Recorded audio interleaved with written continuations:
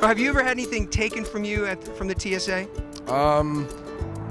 What's the TSA? They took my homemade honey from my relatives, so. And when you say homemade honey, you mean actual honey from bees? Yes. This is the good news. Now, the TSA is going to allow you to bring a wiffle bat on the plane. 2 golf clubs. Not 3, not 4, but 2. How do you feel about that? I feel pretty good. This is just one golf club, but that's rad too. I'm all about it.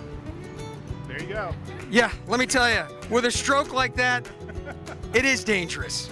You could hurt somebody, man. Stay away from this guy. Now, if I give you this, you promise you're going to be safe? They're letting you bring this on the plane. They won't allow you to bring more than, 4 ounces of soap, but now you can bring a sharp little knife. I think it's ridiculous. Would you like to be sitting next to some crazy-looking dude who's got a blade like this, flashing it around? No, that would be definitely uncomfortable. That, my friend, is when you need either the wiffle bat or 2 golf clubs. Yeah, 2 golf clubs.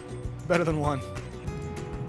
Don't do this at home. I'm going to get yelled at for messing around with knives. I know it. Ow! Oh my God, I just cut myself. See, this is what would happen if you go to the airport with all this stuff. You have to carry it. Now, if I was a TSA guy, I'm going to have to ask you to take off that hat. You're not allowed to bring in a cup of coffee yet. Now, you can bring in 2 golf clubs, a sharp little knife, and a wiffle bat. Seriously?